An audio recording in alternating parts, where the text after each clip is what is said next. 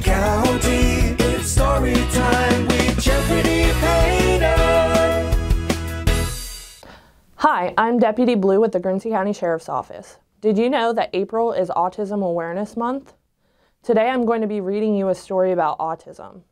Autism awareness has a special place in my heart, not only because I work with autistic students every day as a resource officer in the county, but also because my son is diagnosed with autism spectrum disorder.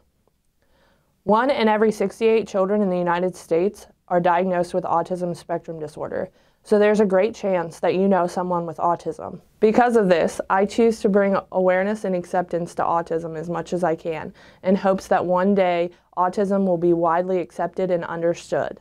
Today, I will be reading Autism Is. Autism is. While talking to her friend one day, I heard my grandma talk and say that I was just the greatest lad and that it's autism that I had. She talked some more and again I heard her use that mysterious autism word. Now what, I wondered, could this be? My grandma said was part of me. I pulled her sleeve and she bent down and asked me why I wore a frown. She knew that something was amiss when I shouted, "Autism is?"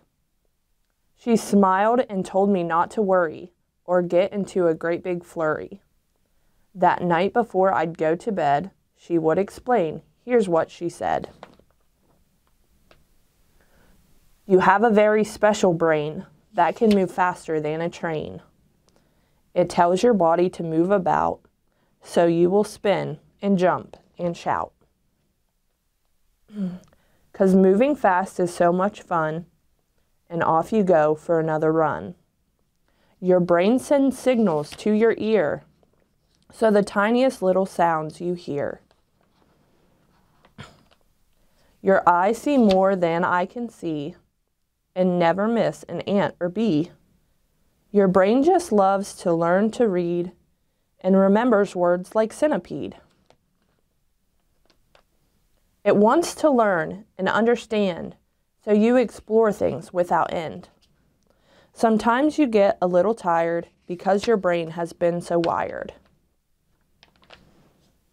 From all you see and hear and do, and all the running and jumping too. You might start spinning, lie on the ground, or make a great big yelling sound.